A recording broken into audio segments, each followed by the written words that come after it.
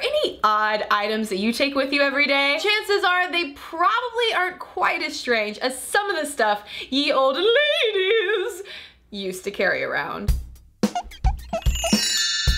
Well-to-do ladies of the 1700s never left home without their patch boxes, which were filled with beauty patches. Beauty patches were pieces of silk often shaped like circles, but sometimes fancier ones shaped like crescents, hearts, stars, and even horse-drawn carriages that women and some men would stick to their beauty blemishes. They first came into vogue after the smallpox epidemic, which left behind scars, if it didn't kill you. Gradually, these intricate pieces of fine fabrics became a sign of wealth and luxury in the 18th century. One can never wear too many beauty patches. Well-heeled ladies of the 18th and 19th centuries often used decorative walking canes if ever taking a leisurely stroll outside. On the one hand, it might have been a little difficult to walk with all of the corsetry and skirting and petticoating and high-heeled shoes that they would have been wearing, but also in the heads of a lot of those canes, they stuffed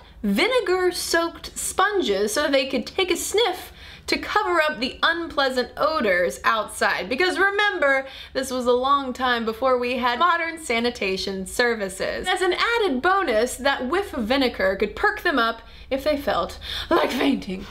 Whoa! Yep, not gonna faint anytime soon. Whenever Regency or Victorian era women paid visits to other people's houses, she certainly would not arrive without her calling card. These calling cards were a lot like social business cards or fancy pieces of paper with your name on it that you would leave behind at someone's house, usually on a special silver platter designed specifically to collect calling cards. You would leave one behind whether the person you were there to see was home or not. If you were a very important person, your calling card would usually be left on the top of all the other calling cards so that future visitors would see, Cristen Conqueror's been here? I'm feeling faint!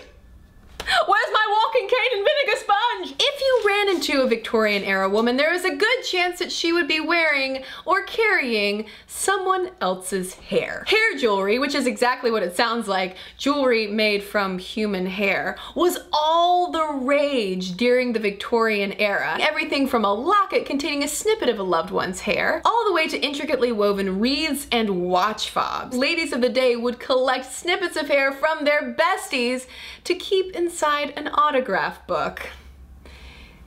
It was a strange time. From the 16th to the 18th century, a woman's outfit would not have been complete without her fan. Now, I realize a fan doesn't sound all that strange, but what's strangely incredible is how integral fans were not only to fashion, but also to a woman's communication, to the point that fans were known as a woman's scepter. She could use it to communicate all sorts of things, particularly to potential suitors, such as her flirtation, anger, or disgust. I need to work on my fan language. Certainly the design and ornamentation of a woman's fan also denoted things like social status and wealth, or in my case, how much I really want to be a couple riding a romantic horse together. It's getting hot in here. I'm just gonna fan myself. I'm not taking off any clothes. Kidding me? Why would I ever take this off? Question. Yeah, answer. That's what I thought. Never.